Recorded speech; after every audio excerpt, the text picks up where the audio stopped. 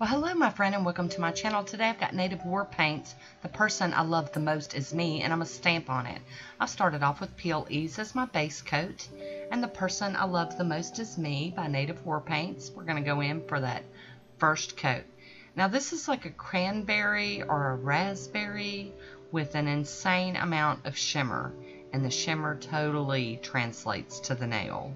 I am so happy about that, and I couldn't wait to wear this one. Here we go with our second coat. The polish has got a really good formula on it. It's only going to take me 2 coats to get this one opaque on my short little nails. It was just time. I don't know which video is going to post first, last, or what, but I decided to go ahead and take them all back. And on my pointer finger, I have a poly gel wrap. So I'm going to top this one with some Pro FX Quick Dry top coat and get it to dry down so that we can do some stamping. And like I said, I do have a patch on my pointer finger. It was rough. It's not a good thing. So it was a little wonky looking. I'll be using XYL03. This is one of those acrylic plates that I got from AliExpress in a big old set. I've got the Nicole Diary NS11, my Beauty Big Bang scraper, and my Maniology stamper today. So I'm going to put this one image on my thumb and my ring finger, and then I'm going to use a different image off of this plate for my other fingernails.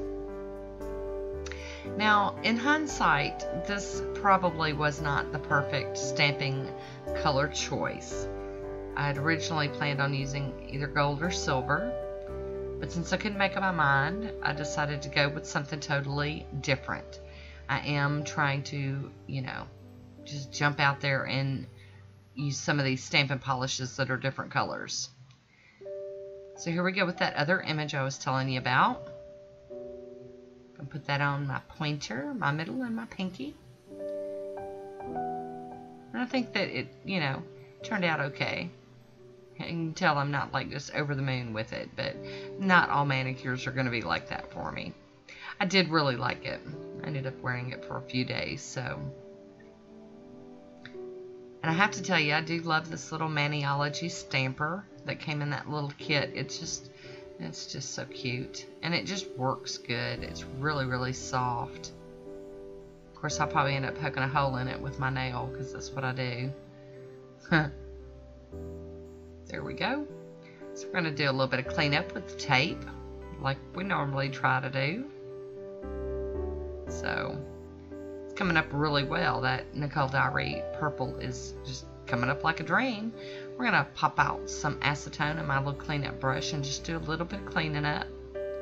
Not very much needing to be done. So there we go. I'm going to top it with the Bundle Monster Smudge Free Top Coat.